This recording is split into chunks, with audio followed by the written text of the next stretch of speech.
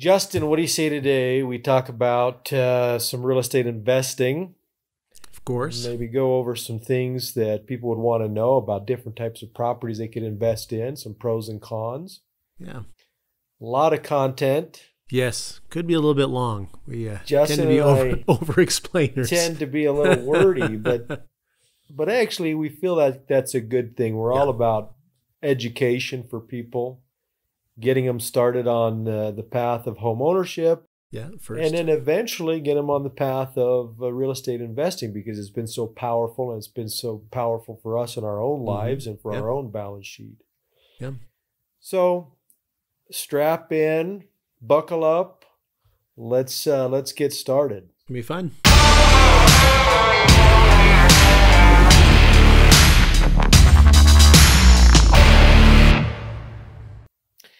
I think one of the key principles today is to just have an open mind about different types of real estate and be willing to evaluate each property, each opportunity on its merit.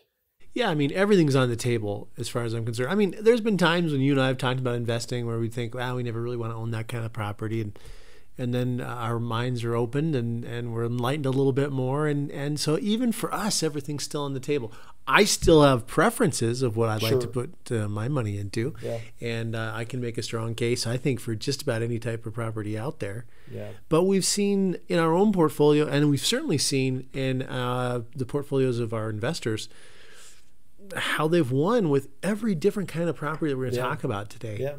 I think probably over our, starting to become a lengthy career, we've missed the boat on some properties. It's probably and true. passed on some opportunities. Because we sort of had a closed mindset. Yeah. So I think that's one of the things that we want to focus in on today is just have an open mind as we go through the pros and cons of these different types of properties. Evaluate each one based on the numbers and based on the positives. So, let's talk about condos, townhomes. What have condos and townhomes done in our market in the last few years? Well, that's really an interesting question because it used to be that condos and townhomes were a lifestyle choice because for about the same price you could have bought an older home. I mean, it wouldn't have been a fancy home, but you could have bought a single family residence for the same price as a condo or townhome. So it used to really be a lifestyle choice. Do I want to have the yard work? Do I want to have the exterior maintenance? And it still is a lifestyle choice. In fact, maybe even more so it's a lifestyle choice because people are busy and they don't want that kind of headache in their life. But it's a different choice now. It's a little more budgetary. Yeah, it's economics. It's a little more economical to buy a condo or a townhome because that's really all there is. So, for example, in the 170 to 220 range, that's all you're going to get is a really nice condo or maybe an entry-level townhome, right? Yeah, I mean, I just was down at development DR Horton did where we just sold one down there, and our clients are going to close next week. And those things have they just sell themselves. They wish they had 500 more units right there. Right. So yeah, that's a nice the location. value of condos and townhomes has gone up tremendously now. We've got some of our investor clients who that's really their cup of tea. They like the condos and townhomes because there are a couple of pros. Number one, they're a maintenance-free exterior. The HOA is going to take care of wind damage, hail damage, problems with the roof, problems with the siding. They're going to take care of the lawn care sprinkler systems and things like that. I can't tell you how much, especially this time of year, we're shooting this podcast in the middle of the summer. It's super hot. Grass tends to dry out, burned out, or sometimes people are watering it and it's growing so much they can't keep on top of it. Yeah. Sprinkler systems are going out. Mm-hmm. So a lot of our investors are paying quite a bit of money to fix those kinds of problems with the landscaping and then the other things I mentioned with roofing and exterior features on the home. As you mentioned, one of the pros is the amenities that are available. Yeah. And so, that's great as a homeowner, but it also is attractive to a potential tenant. Yeah. So if you're investing in that, you can advertise this rental as having access to a clubhouse, weight room, pickleball courts. You know, that's There's a new community, yeah. a big amenity now in some of these communities. And, you know, green space and things like that for your tenants to enjoy. And tenants are very attracted to that. So those are some good pros to condos and townhomes. Now, there are a few cons, and I think they definitely are worth mentioning and something you've got to be aware of if you're going to invest in a homeowners association. Well, there's no doubt about it. I mean, anytime you buy a property in an HOA, a homeowner association, or if it's a commercial property, because remember, commercial properties are also in HOAs in many cases. We call it a POA, property owner association. And so there's a couple things you need to know. You're giving up some control. In fact, some of these associations, when it comes to investing in these particular communities, have become very aggressive on allowing the number of rentals that can be used as rentals. Because, you know, when you resell these condos, and the HOA is there to protect values. Yeah, that's one of the things that an HOA does. And protecting values is serious business. And one of the things that they really want to talk about is we need to protect the integrity of the community, and they believe, and so do lenders, this is one of the indications that they use, how many owner occupants versus rental occupied units are there. And there are some magic equations that lenders use to determine if this is a lendable property. If you lose financing, in particular FHA financing, which is where a lot of first-time home buyers are going, if you lose that ability, you're in a lot of problems. I mean, it becomes a non-warrantable condo, and then you're looking at even a worst case scenario. And we saw this with some of our investors in 2006, 2007. They invested in some condos, and then suddenly there was no financing available at Belmont, for example, in Provo. And so, what did that do to the values of the property? I mean, it went way down because only cash buyers could buy those. Well, and people come to us all the time. Should I buy something that's, you know, that's what you would probably refer to as BYU approved? It's BYU contracted housing. And remember, BYU contracted housing was built not for owner occupants ever. So when we talk about ratios in a BYU contracted community, the owner occupancy is virtually zero. And so those had to become cash only sales for a few years. And still today, those are hard to finance with anything less than 20-25% down. That's usually through a credit union. So that's one of the big cons, I think, is difficulty financing. There's rules and regulations in HOAs. They can fine you. There's fees that are going up, especially in those communities that are really amenity intense. It's hard to control those fees. Very hard to control those fees. Well, not only are the fees on a monthly basis coming up, they can also decide to assess each owner. And so, you know, we've been involved with a lot of homeowners associations. You know, here's an example. We had an HOA where the each owner was assessed something like $1,500 or $2,000 because they had to redo some sewer lines. I mean, this was an older community. But if you have a roof that needs to be redone and the HOA hasn't been saving money for that, stairways is a really common thing. They can hit you with an assessment. So as an investor, all of a sudden where you were cash flowing on that, you now have this assessment that could very well absorb all of your profit for that year. So those fees and those assessments can be a little bit scary. And then the volatility in the policies. Things can change. Things can change. I mean, you don't, first of all, you don't want to buy into a condo association, a townhome association, or even a single family community that has a homeowners association without really understanding the rules relating rentals. And people do all the time. Well, even in our own portfolio, just to emphasize the assessments, when we owned those commercial condos on Orem Boulevard, that HOA was not being well run. And when it came time to repay the parking lots, we owned 2 units in there. I think they assessed us $4,000 or something like that between the two of them. It was very, very expensive. And that's another point. When you look at buying into an HOA community, you have every right to look at the minutes of the last HOA meetings, their budgets. You just start digging into how that's being run. Is it professionally managed, or is it being run by the homeowners themselves? Many of these communities have turned to a professional management company. But you have every right to thoroughly investigate that HOA, and you should. Nobody does.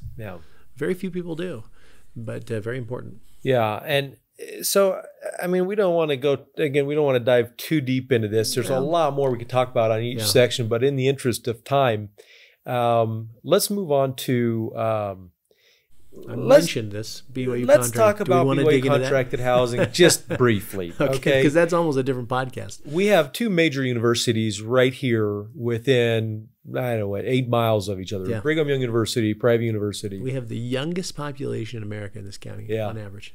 And then we have Utah Valley University, which is growing tremendously. I mean, they have an enrollment of over, I think, 35,000 students. So we have a lot of student housing. Now, BYU contracted housing is specific for BYU undergraduate students. They have to live in what's called BYU contracted housing. And so they have to sign a BYU lease. In that lease is contained an honor code. And so that with that comes some different issues that we need to be aware of as landlords. Yeah.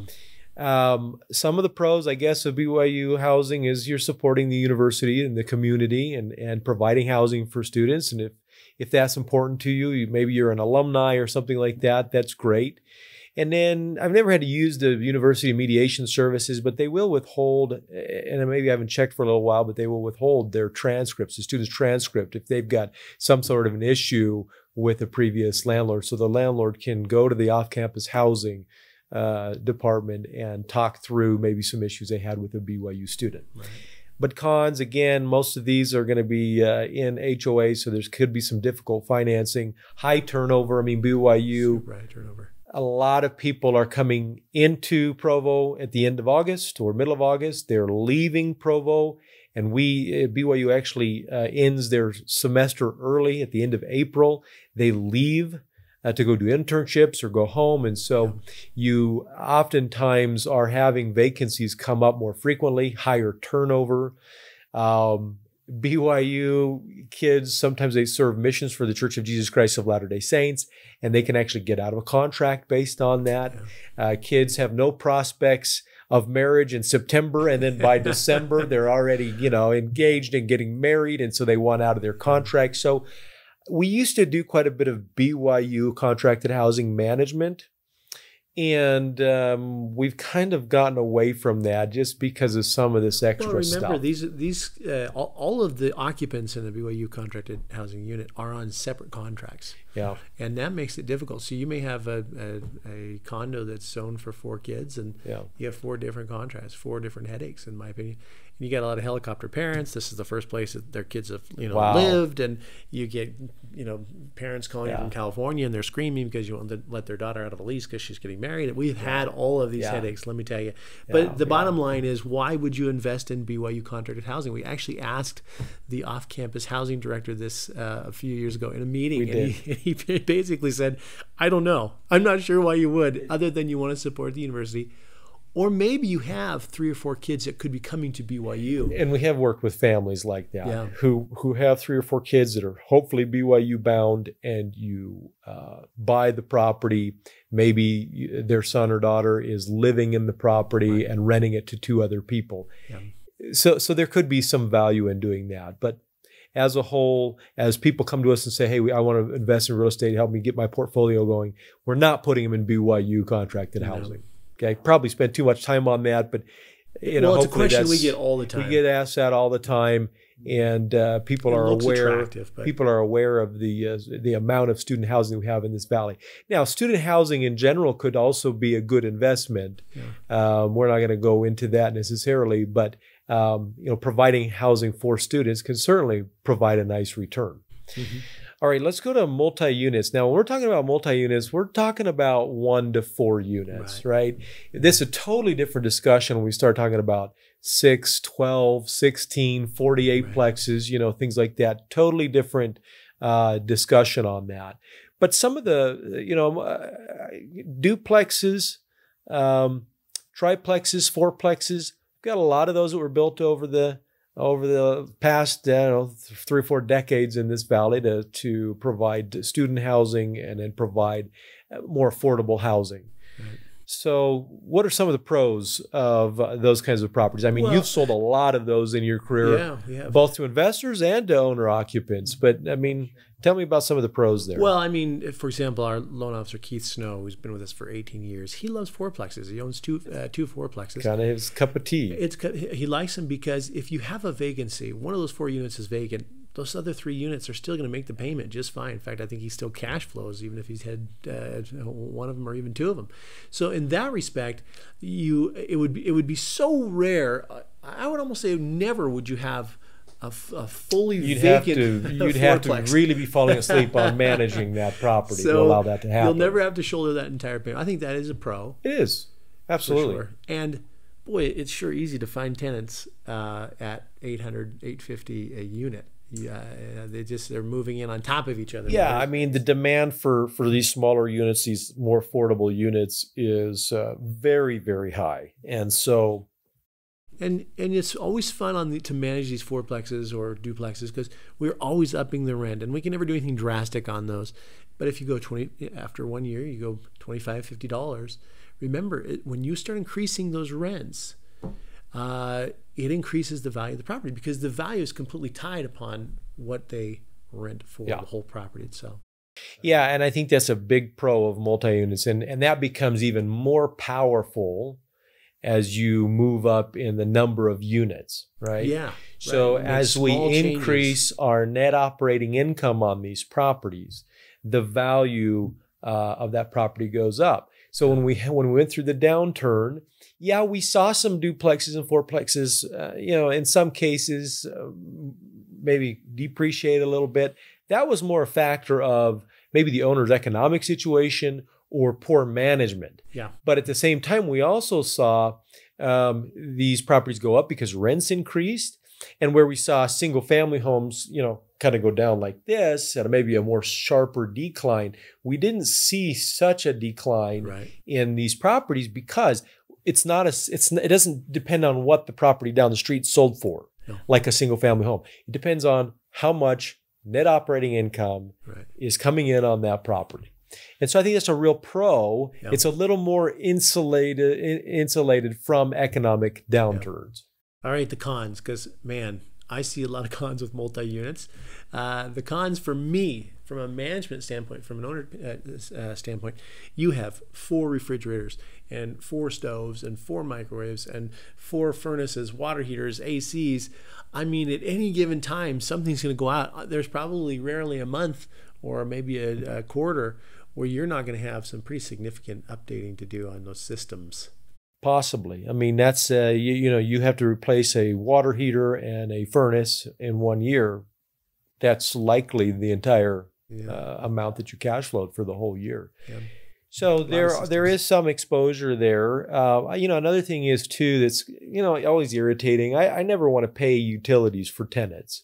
Right. Tenants, and this is human nature, when they're not paying the utility, and I'm talking about all the utilities, because there are a lot of non-conforming properties that are around this area and other areas where it wasn't really built maybe as a fourplex or a duplex, but later converted. And so you have shared utilities. Yeah. And so if you're paying the gas bill or the electrical bill or the water bill, people are taking really long showers. The AC is super frigid in the summertime. They're cranking up the heat in the wintertime. They don't care about conserving on the utility costs. Yeah, in fact, our sister, she owned a 5-plex just south of BYU, and that was the case. It was an old Victorian home that had been cut up to 5 units. Yeah. And that's what we call, it was legal. It was recognized by the city, but it's a legal non-conforming. Right. And I don't necessarily have a problem with legal non-conforming properties. It's better to have a legal conforming properties, meaning that this property is built as a duplex, and that if it were to burn down, the city would grant a rebuild letter, which is important for financing, a rebuild letter, meaning that you could rebuild this as a duplex. Had that 5-plex burned down, it probably wouldn't have gotten the ability to rebuild it as a 5-plex. Yeah, it may not have been. That's a really good point. Big difference. But utilities are important because on these 4-plexes and duplexes, in almost every case that I know of, the owner is going to have the water, sewer, garbage in their name. Yeah, yeah. And in a legal non-conform, you might have power, gas, water, sewer, garbage in your name. Yeah. And then you have to try to sell to a tenant man, the rent seems really high, Mr. Landlord. And the landlord says, well, that's because I'm including all your, and you'd think in a tenant's mind that would make sense, but sometimes it doesn't. They just see that high rent. They do, and we manage a lot of properties that where the utilities are included because of this issue, and you do have to explain, and we have to advertise it appropriately. But but with that being said, you can charge back these tenants. You need to be the utilities. Good management requires that. Yeah, good management requires that. You can come up with a formula or an equation to generate a bill to the tenant. But again, having more utilities is just some more management responsibilities on your plate. Well, you talked about high tenant turnover in BYU contracted housing, and that's certainly the case here in multi-units. When I was first married, I actually lived in a fourplex with my wife, and we were there for 1 year. And that was it. Time to go. Well, because the people that live in fourplexes a lot of times are pretty mobile. And again, in this valley, a lot of them are students. And so 6 months to a year is about all you get out of them. And every time you have a turnover, that costs money. Mm-hmm. And so turnovers can be a con for some of these multi-unit properties. Now, large down payments. The reason why I'm saying that is because what's a fourplex going right now in Utah County, for example? The brick ones where you got 2 up, 2 down. And they've built hundreds. What does that cost? About $550. Wow. Isn't that unbelievable? And those units are renting for about $850 a piece. Yeah. So 25% is what lenders want to see down on those properties. And they're good loans, but you're going to get a little bit higher interest rate on those. Yeah. And 25% down of even $400,000, that's $100,000. A little harder to get into these things. So $500,000 would be what, $125,000, something like that.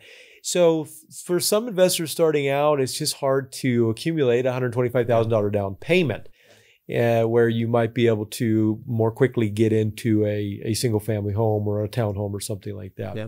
Right. Okay.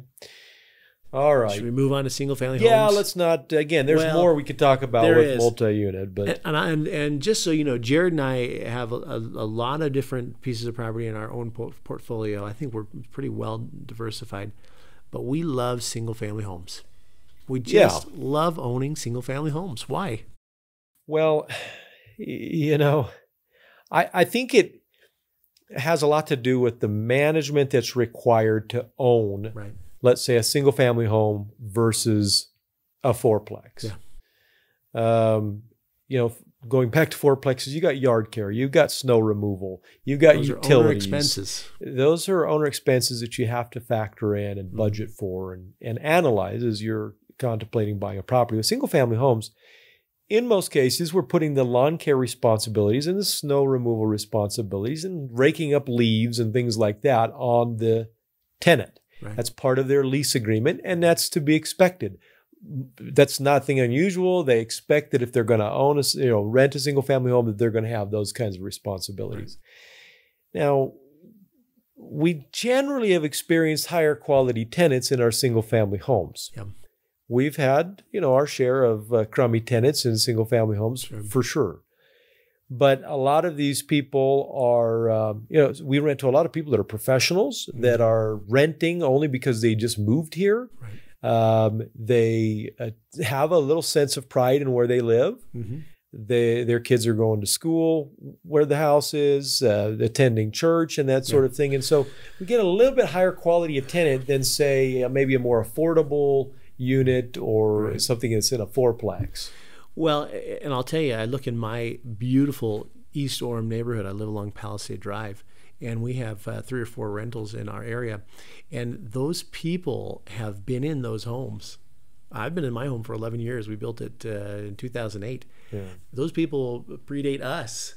And they're still living there and we'd be so sad if they moved because we just love them and they love us and their kids are in the schools and they're active in our church and they're active in the community, etc. So people put down roots when they find a nice single family. There's a mentality among some people. They just want to be renters. I know a lot of people who are renting who could definitely be buying a house. Absolutely. We rent to them all the time. We get people with fantastic credit scores. They've got, money in the bank, but they want to rent. Yeah. And we love those kinds of people. And a lot of times those people rent single-family homes in nice neighborhoods, and they want to be a part of the community. Sure. Yeah. So I love that about single-family homes. Yeah, and again, as I mentioned earlier, the fewer turnovers you can have, the better, because it's expensive to turn over a property. Especially on a single. It's expensive even if somebody's moving in within a week of somebody moving out. There's still turnover costs. Yeah. And so, if we can keep people in there long term, now we're obviously raising the rents and evaluating market rents and things like that on a yearly basis. That's a discussion for another day. Yeah. So we're not just signing a lease and 5 years later it's the same price. Right. Single family homes, and again, Utah, our culture, and this certainly applies in other places, but our culture is to have the house with the white picket fence, not sharing a wall with somebody, not super high density. We like yards. We like having that space, that lifestyle. And so as a result, demand for single family homes has always been very high. Yeah. And so we've seen really good appreciation rates on single family homes. Yeah. In our own portfolio, I mean, we've been very lucky to buy things back in, let's say 2008, 2009 that we've hit several. That one, the house with the big shop is almost doubled in value. It has, yeah. And we should do a podcast just on that house. Yeah, we can. Well, and that's another thing. We love to own interesting homes. Yeah. I think we've got some really just unique properties. The one he's referring to has a 1,700 square foot shop. It's actually 2,000 square foot. 2,000 square foot shop in the back, and we've had mechanics pit. We've had some awesome tenants over the years.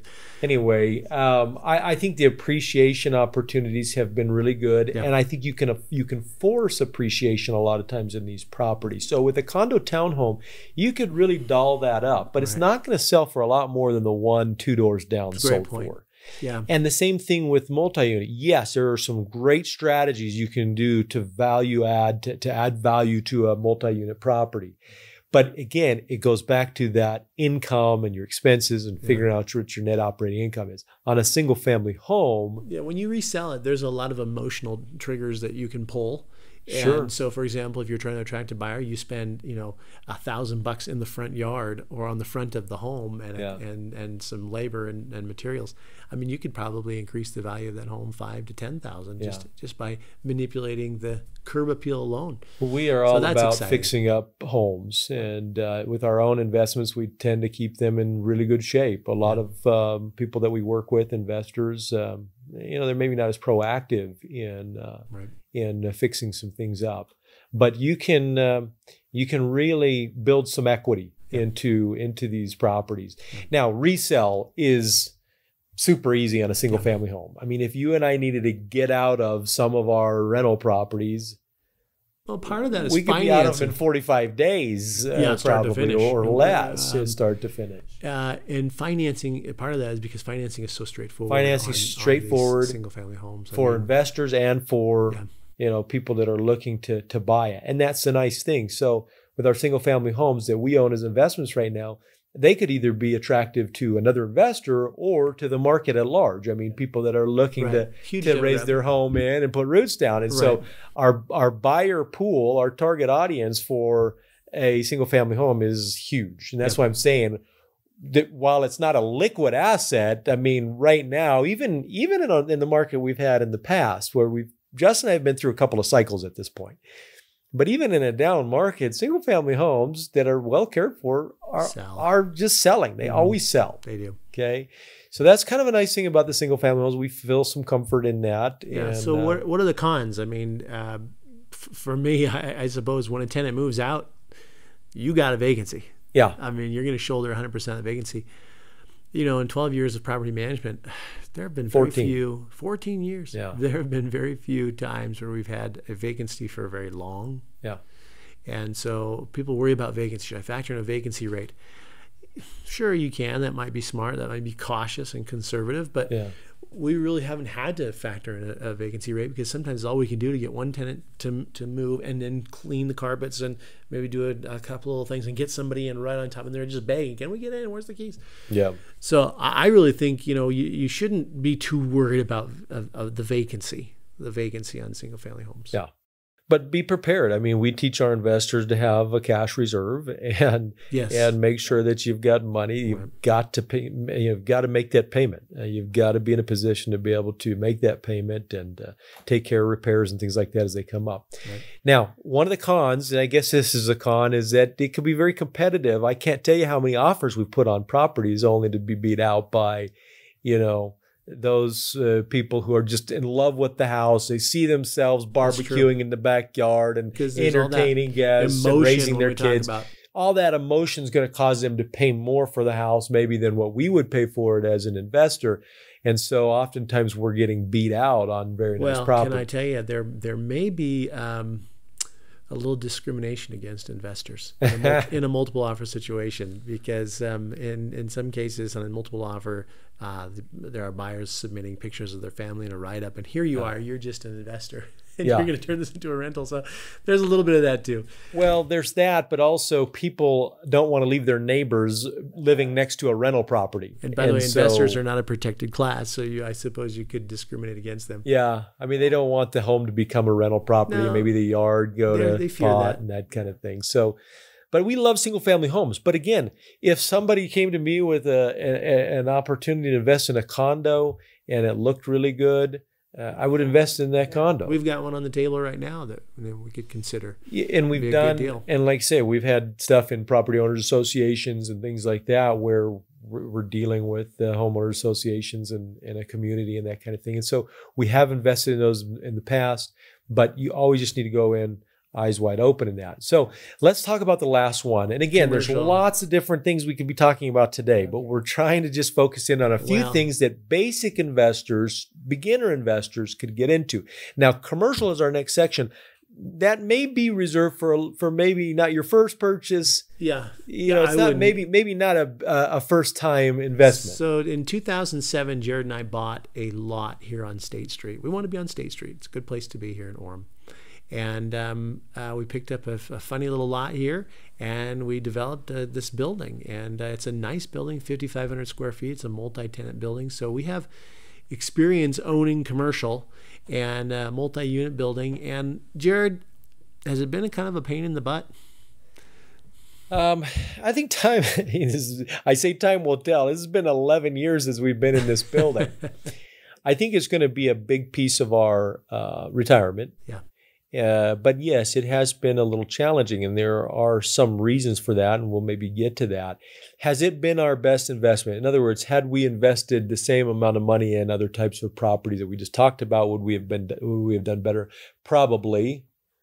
Probably. But let's talk about a couple of the pros. Sure. I mean, one of the nice things is that it's not uncommon on a commercial tenant to sign a 3-year, 4-year, 5-year lease. Right. People, especially those that have established businesses, they're not mobile. They want to be in the same location. People can count on them being there. So that's good. Now, higher income potential is good. I mean, a lot of commercial owners are making a lot of money on these properties. Well, more risk, more reward. Is really what it comes down to. Yeah. And, the nice thing is you get great tenants because they come here from 8 to 6, and they're respectful. They're not living here. They're not cooking here. They're not showering here.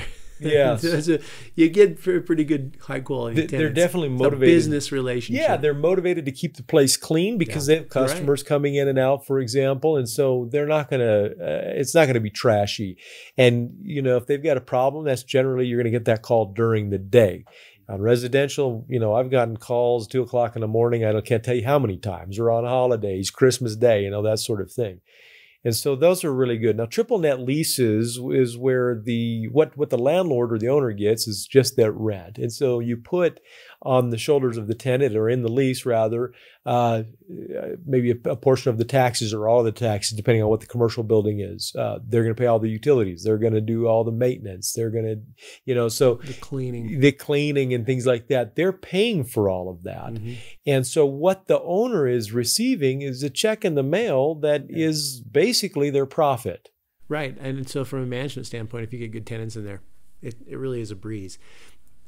Some of the cons that we should talk about is you have some public safety concerns. Yeah. We talk all the time about liability. We Jared and I do. have umbrella policies. We have We're policies on heavily all of our properties. We just can't take that too seriously. Yeah, when you've got people coming in and out of your parking lot, and obviously we have winters here in Utah, and ice is over, and if we're not really diligent about clearing ice, even out on our sidewalks, we've got a lot of people coming by on the sidewalks. We've got a bus stop outside of our business out there.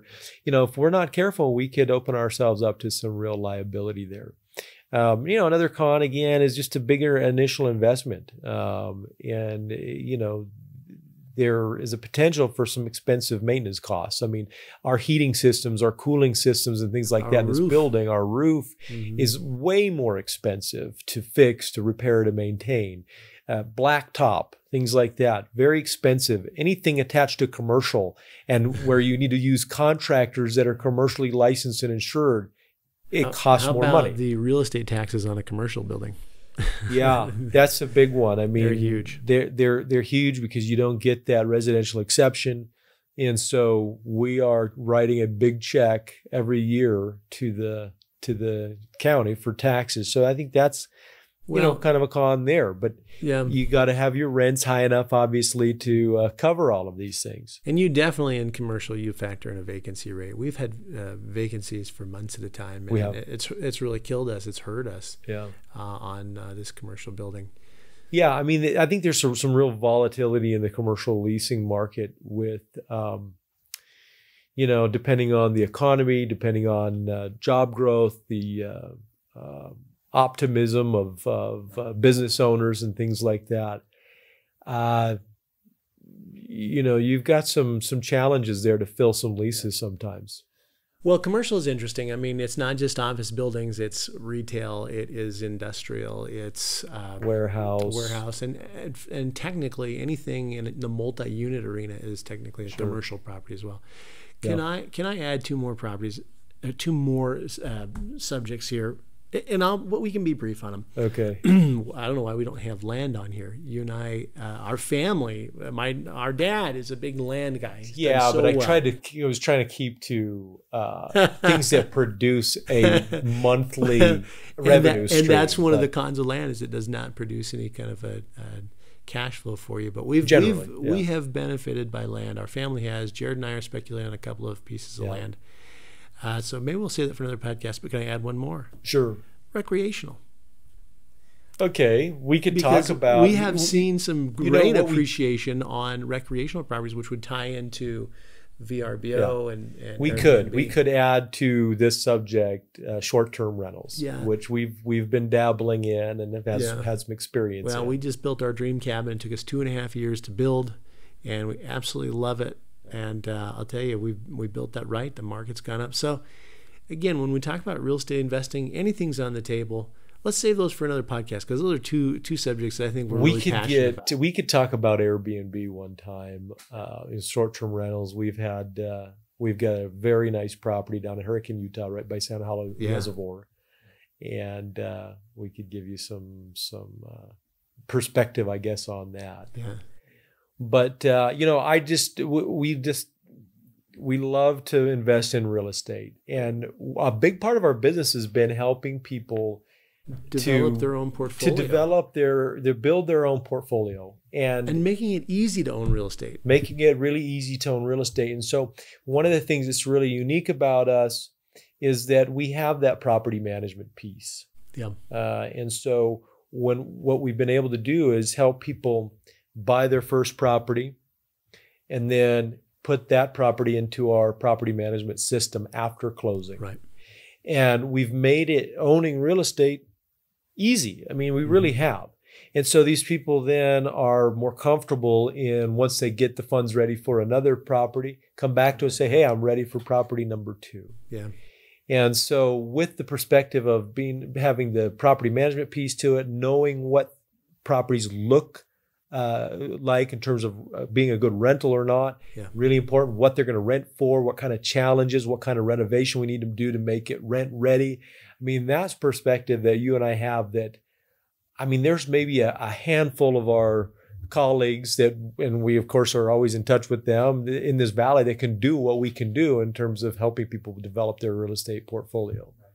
Well, I think, a lot of real estate agents want to sell you an investment property, and, of course, and they're shooting from the hip on what the rents are, and they always inflate those values because they're not stuck managing that property. Their relationship is done at the sale. Yeah. And so we're so careful on setting the expectation of what a property is going to rent for, how well it's going to rent, and of course just picking out the right property in the first place.